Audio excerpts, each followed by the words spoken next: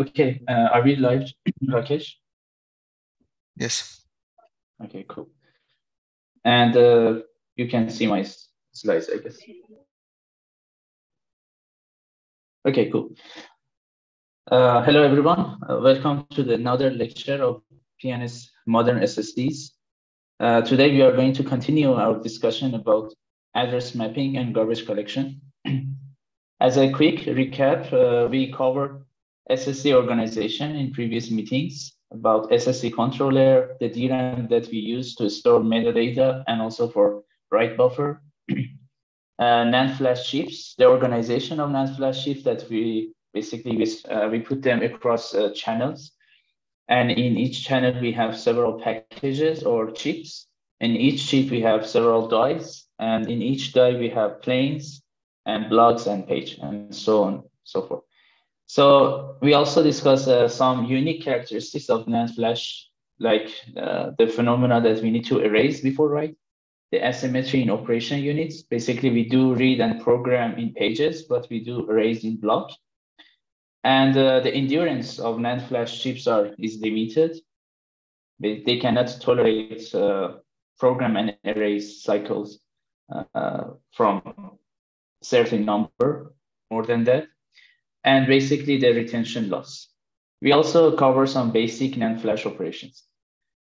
In the previous meeting, not research meeting, I mean the background meeting, we also covered some advanced commands for NAND flash chips. Basically, yeah, we discussed that the performance of the read and write, if we don't do any optimization, is not quite good. But when we check the numbers from the data sheet, actually they are much better from what we were calculating. So one of the important aspects of these commands, subpage sensing, that we can do subpage sensing, like when a page is 16 kilobyte, for example, we can do subpage sensing of 4 kilobyte, which significantly reduce the sensing time. And also modern NAND flash chip, they can do random data out. Basically, after they sense the page and put it in the page buffer, we can basically read amount of data that we are looking for. So this can also contribute to reduce the TDMA. And the operation of cache read command, that we can overlap the TDMA and TECC with the sensing of the consecutive read command. Multi-plane operations, that we can do parallel read or write in planes whenever the position of the page in those planes are equal to each other. So, and program and erase suspension, that basically we were discussing that because reads are on critical paths. Whenever we are doing a program, for example, and we receive another read, it is also a common case, that's a common practice, that we suspend the program, do the read, and then continue the program and erase operations. And we also discussed that to do that, we need larger or more page buffers in NAND flash chips. Any question about these topics? Okay. So today we are going to continue actually our discussion about address translation and garbage collection. So as a quick overview, we need SSD, they have a framework that we call it FTL, Flash Translation Layer. So it has many important responsibilities. One is address translation and garbage collection, which we are going to cover today, where leveling, data refresh, and IO scheduling. We will also cover other responsibility of FTL later in this course. So I'm moving fast on these slides because we already covered them in the previous lecture, but it's important to recap them again, recall them again. So in simple SSD architecture, here we are assuming, so at the host layer, we have a storage. The storage view at the operating system is a flat block device. that we have several logical block address, and they are consecutive. But in the SSD, we have a physical block address and physical page address. And you can see that, for example, in this example, we have 16 logical block address, but in the SSD, we have 20 physical page address. And that's because of over provisioning. That's basically usually physical capacity in SSD is larger than logical capacity, which can significantly contribute to performance and lifetime of SSDs. So we see that, for example, when we receive a write operation on logical block address 0, so the request to the SSD is something like that. So the host send a request SSD by saying that, oh, I want to write a page, the data on logical block address 0. The size is 1, meaning that we only want to write only one page. The direction is right, and the data. So, and basically the SSD needs to write that data in one free page. So here we assume that logical block size and physical page size are equal. Basically, logical block size is usually 4 kilobytes, but in SSDs, in modern SSDs, page size, physical page size is usually 16 kilobytes. We will cover fine-grained mapping in basically next week. But in this lecture, let's assume for simplicity that these logical block and physical page size are equal. So after that, consider that we receive another request that we want to write in starting offset in logical block address 4. And the size is 12. Basically, we want to write 12 pages. So yeah, as we covered previously, SSDs write these 12 pages in free pages, those pages that they are already erased. But we also discussed that basically we do this in, because of the active block phenomena, that we need to better to keep only one block being written. Because of that, since if you have an erased block and you don't write it for a long time, then basically the reliability of that block becomes less. And if you have a erased block and if you start writing in it, it's better to finish that block, basically keep writing on that block to make sure that the reliability of that block is high. And actually it's common practice that sometime in SSDs, if we don't receive writes in a certain amount of time, they just write some dummy data in that block to make sure that the reliability of our data is not is good enough. So, and actually it is also important to consider that we have program sequence constraint. So usually it's better to write in a block in a sequence in an order.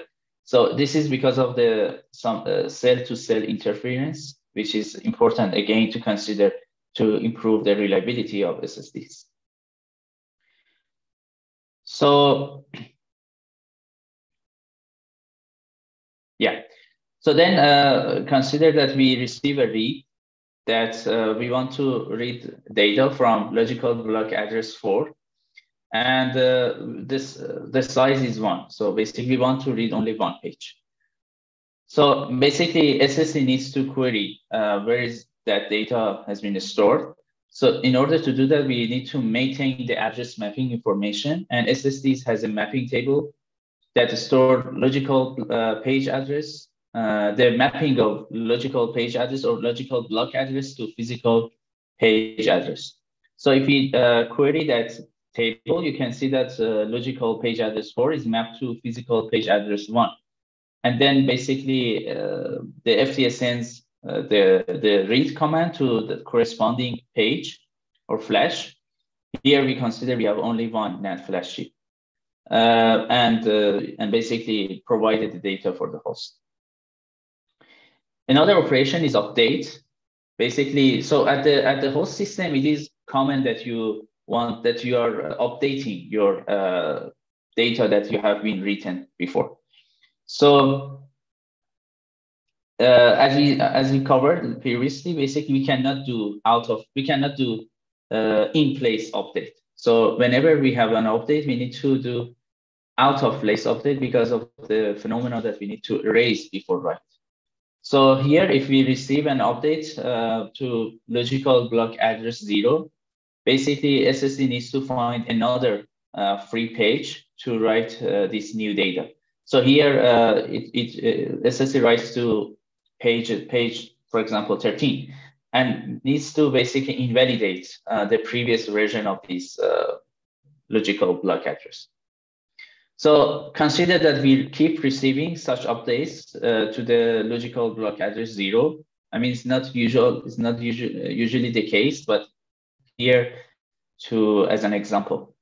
So we keep receiving, and basically SSD needs to keep writing the data in a new page and invalidate the previous versions.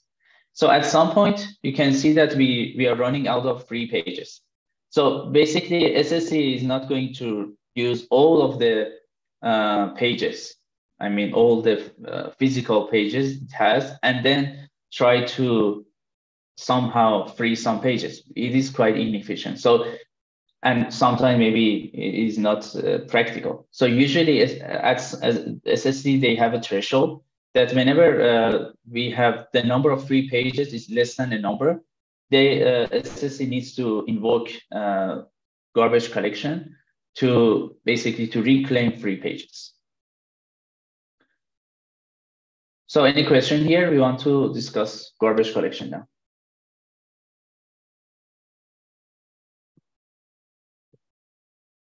Okay, cool. So the goal of garbage collection is to reclaim free pages by erasing invalid pages. So as you know, the erase unit is block. And if your victim block that you want to erase it has valid pages, like for example, here, for example, block 2, currently it has 4 valid pages, right? Or for example, block 0, it has only 3 valid pages and 1 invalid page. So basically, whenever that victim block that you want to erase it has valid pages, SSD needs to copy all the valid pages to other free pages. So here you can see that why it is important to invoke garbage collection soon enough. And do not wait that, okay, we run out all the free pages and then start garbage collection. We need to start it sooner, basically. So it has actually quite high performance overhead. You can see because we need to read and program all the valid pages. There are some ways to reduce the performance overhead that we will quickly discuss in this lecture. But yeah, basically garbage collection is really performance bottleneck in modern SSDs. So, and it actually has lifetime overhead also. So basically you need to do additional writes. So there is a concept in SSD that people say write amplification, which means that basically the number of writes that you issue to the SSD, consider that you issue n writes, but in the background in SSD, basically the number of writes is much larger than n. That exactly is because of this garbage collection. So there are some writes that happen in the background because of garbage collection that we need to read basically valid pages, write them again to some free pages and erase the block. So there are some writes that happen more than the writes that basically actually host issues. So SSD is basically managing technique. They are trying to reduce write amplification as much as possible. But this is something that we cannot avoid completely. So there should be a lot of policy you can imagine to basically consider that to basically decide which block should be selected as a victim. But as a very, very simple policy, we can assume greedy victim selection policy that basically we raise the block with the largest number of invalid pages. So Any idea why this policy is good?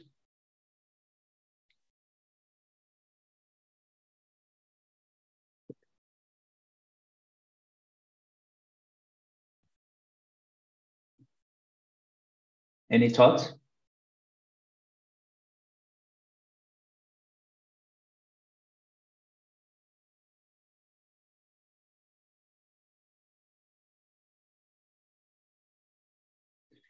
So when we have less number of invalid pages, the good thing is that basically, when we have less number of valid pages. So in the victim block, you are reducing the overhead of reading and writing valid pages.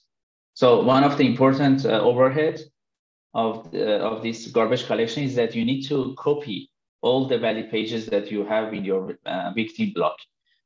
So if you use such greedy technique that you select a block that has,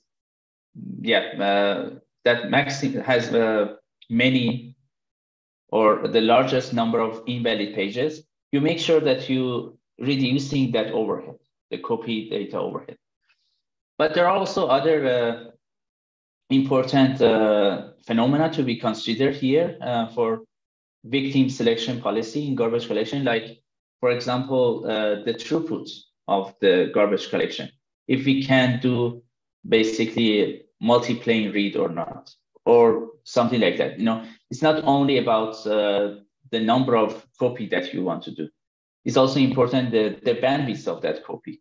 So we will also try to quickly discuss them, these other trade-offs later. But I guess you can understand the overall idea of the garbage collection and how the victim selection policy can contribute. Okay. So in order to implement such a greedy victim policy selection, SSDs, they need to keep status table in FDL. So in that table, basically we store, basically we keep track of invalid and valid pages for each physical block address. So here in this example, simple example SSD, we have 5 physical blocks. And for each of them, we keep and in each of them, we have 4 pages, right? So you have such an bit vector, you can consider as a bit vector that we keep the status. So for example, for physical block address 0, we have 4 pages and one of them is invalid. You can see why it's invalid, because we update this block. And then in this page, and we have 3 valid pages. For block 1, we have all pages are valid. For block 2, all pages are valid. For block 3, we have only 1 valid, and 3 other pages are invalid.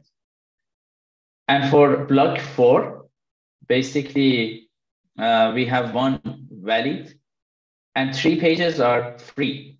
So yeah, we cannot keep it as a bit vector, because we have 3 states here. Free, valid, or invalid. But yeah, so basically it's important to keep track of these 3 states for each block. So here, when you query this status table, you can see that physical block address 0 has the largest number of invalid pages. So we are going to select this block as the victim. So there is only 1 valid page here. So we need to read this physical page address and write it to 1 free page. So a free page here, we need to select page 17. So we write, basically, we program physical page address 17 by the data M. And we need to update the status. Now the block 3, all pages are invalid. And in block 4, now we have 2 valid pages and 2 free pages. Another thing we need to update is the mapping table. So basically, previously, logical page address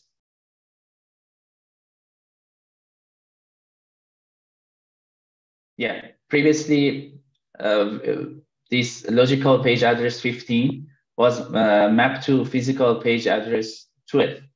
But now we actually move it to 17. So we need to update that to 17. So there is a question here. So how FTL knows physical page address 12 is mapped to logical page address 15? Because we usually keep the mapping table in the reverse way, right? So whenever we have a logical page address, we query the mapping and we know the position for the physical page address. But how we can know the opposite way? Any thought?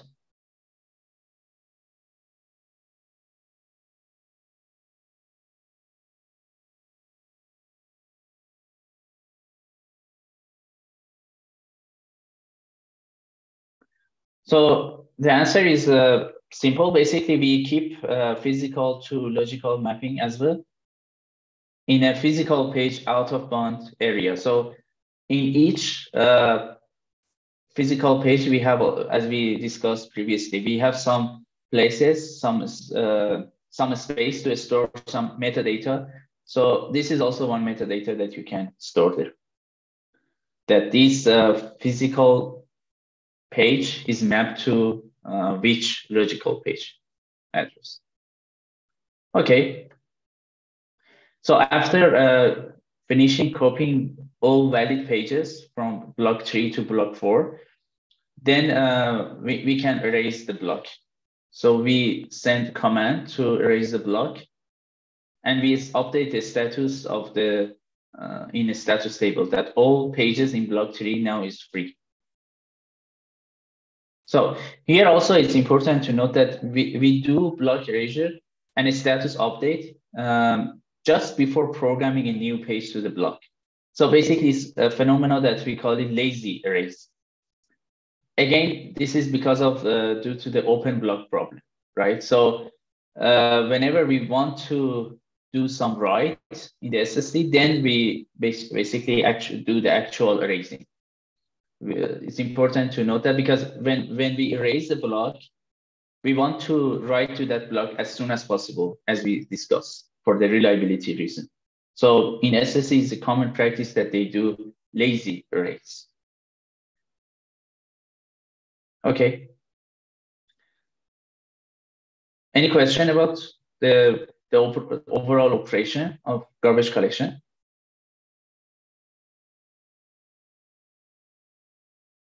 Good. So let's see about some performance issues. So garbage collection significantly affects SSD performance. Why? Because it has high latency. So usually in SSD, block size is quite large. And for example, block that contains 576 pages is from one real SSD. And assume that we have 5% of the pages in the victim block are valid. So we discussed that the read time is, we can assume 100 microsecond. The program latency is 700 microsecond. And the erase latency is for the block is 5 milliseconds. So if you want to estimate the overall latency that the garbage collection takes here, is basically you need to copy the 5% of pages in that block, which is almost 28 pages. So you need to basically do read and program for that 28 pages. So yeah, so the latency would be something like 28 times addition of read plus program, and then you need to erase the block. So the overall latency would be something like 27,000 microseconds. So you can see that the latency orders of magnitude larger than read and program. And basically copy operation is the major contributor rather than the erasing latency. So here actually from this formula you can sense why I was saying that basically the number of invalid pages in a block is not only the important factor to be considered. So here we assume that all of these read and program happen in serial, but sometimes SSD can basically do intelligent garbage collection so that can do many of these operations in parallel of reading and writing data. So basically, not completely in parallel, but yeah, can overlap some of these latencies. So these are also other parameters that SSD can consider to improve the performance of garbage collection. But yeah, overall garbage collection is really costly operation. So usually modern SSD does not do that, does not do garbage collection in an atomic manner, meaning that when SSD is doing garbage collection, nothing else can happen. All the requests should wait for that. But if you consider that an SSD, basically the FDL, perform GC in an atomic manner, then it delays user requests for a significantly long time, which is can significantly increase the tail latency and the performance. Basically, your SSD, you can, if you profile the performance of your SSD, you can see that at some point the performance significantly drops because invoking garbage collection. And here you can also understand, maybe some of you are aware of this phenomenon, noisy neighbor. So in SSD, we have also this issue, noisy neighbor, that basically if your workload is read dominant, so the performance of your workload would be significantly affected when running with the write intensive workload. So, and consider that in your system, you're running two workloads together. One of them is read dominant, the other one is write intensive workload. So that write intensive workload basically causes to frequently invoking garbage collection because SSD keeps run out of free pages. And that read dominant workload does not have many writes. So basically that workload needs to always wait because of that garbage collection happening in the background. So you can see that the problem of noisy neighbor, and many researchers is doing actually in this direction to improve the performance of SSD in the sense of reducing the tail latency and improving the quality of service. So but if you actually profile the performance of garbage collection in modern SSDs, you can see that, yeah, still it is actually an expensive operation, which can cause some performance overhead. But the performance overhead is not that high. Why is that? Because in modern SSD, we have many optimization techniques. So one technique is actually from the host system, which is a trim or unmap or discard command that basically the OS needs to send that command to the SSD to inform FDL of deletion or deallocation of a logical block. So whenever in your machine, if you, for example, you delete a file, so mostly that happen only in the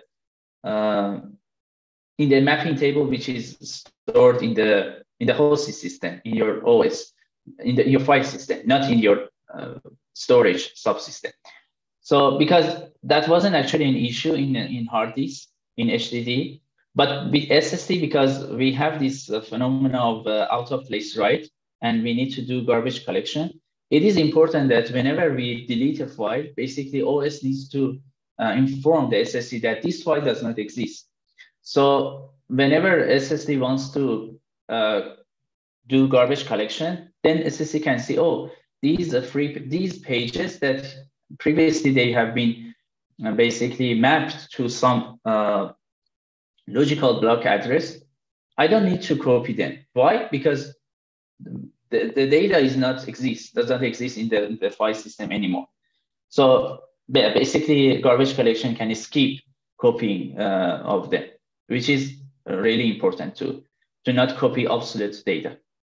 You can consider that SSD consider them as invalid data, but I guess you understand the difference here. So invalid, meaning that you have your one data in your page and you copy, you update that logical block address.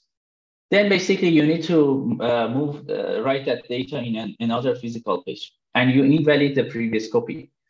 But consider that this is the last update of one logical block address, and it is valid. But in your file system, you remove that data. So someone needs to inform the SSC that, oh, we don't have data. So you can consider it as an invalid data. So this is a trim comment, basically. Another important mitigation technique is background GC. Basically, whenever your SSD is in idle time and not servicing a lot of requests, so we do this background GC that the goal is to minimize the interference between the expensive GC operation with application read and write. So then the challenge is how to accurately predict SSD idle time. And another important challenge is premature GC, meaning that since your GC is doing in the background, you may copy some pages that could have been actually invalidated by the host system. So since you're not, you're doing your GC not at the right moment, so you're copying some data that you consider them as valid page, but they are already actually, if you were doing that GC in the right moment, those pages, they were invalid. Or I mean, maybe the user would remove that file. So we don't need to copy them anymore. Another important mitigation technique is progressive GC.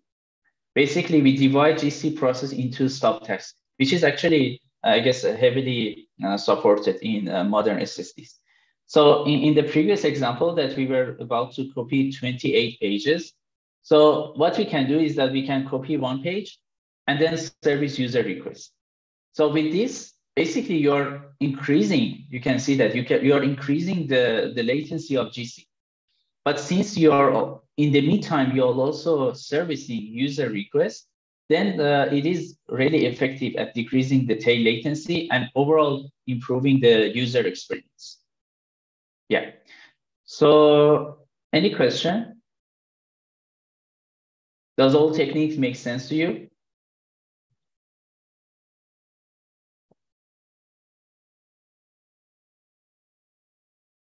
Okay, great. So there are some required materials that I would suggest that all of you go over them to understand more about this topic. One important paper on address mapping is DFTL, which was published in ASPLOS 2009. So we didn't cover actually the basically the trade-off between having the FTL, I mean the mapping table. If you keep the mapping table based on your page address or your block address. So in the past, there were people were discussing the trade-off between having the mapping table at the granularity of the block or at the granularity of page or something between. So this paper was something related to that direction, that it was basically, so the thing is that if we do mapping, keep the mapping information with pages, then your mapping table is quite high and large in capacity. So that was the issue. So this paper was discussing about having a cache, small cache in a DRAM SSD, in DRAM inside the SSD, so that we can still keep the mapping table as at the page granularity while accelerating the access with this cache. But nowadays, actually, mostly people keep in modern SSD, keep the whole mapping table inside the DRAM, and only some specific really power constrained SSDs, they don't do that. But mostly SSDs, they keep all of the mapping table inside the data. So, but still, I guess this paper is really nice to look at and understand different trade-off here. This is also another important paper about cache read and read retry. So from Dr. Park in ASCLOS 2021. So yeah, this paper was also a paper from our group, Safari, that we published. So this is also so important to understand how we can use this cache read and read retry. Basically how we can use cache read to improve the performance. And read retry that we also cover in some lectures, that basically whenever you do read operation, you need to check the ECC of the data, ECC of your read data. And it is also usual common case that the ECC failed. And then basically we need to do again the read by modifying the reference voltage. So this read retry, this paper was trying to optimize this read retry operation. And also about program and array suspension, there are some papers here that we will, you can also go over them if you like. Okay, any question?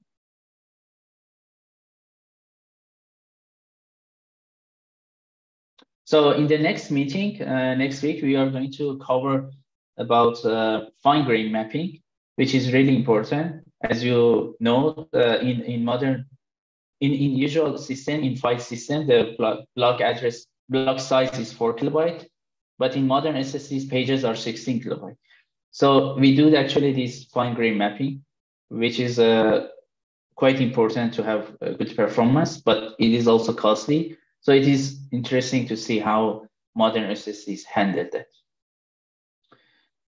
So if there is no more question, maybe we can wrap up today's meeting. Okay, thanks everyone. Mohammed, there is a question in the Zoom chat. Do any of these papers cover GC in depth? The required material, I think. So for GC, I don't think so. We will suggest some good paper for GC also. I guess Rakesh, you can suggest some papers later. We will put them in our website. Does it make sense?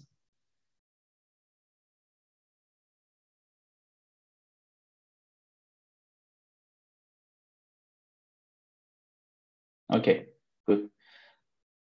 So yeah, I'm going to stop live streaming.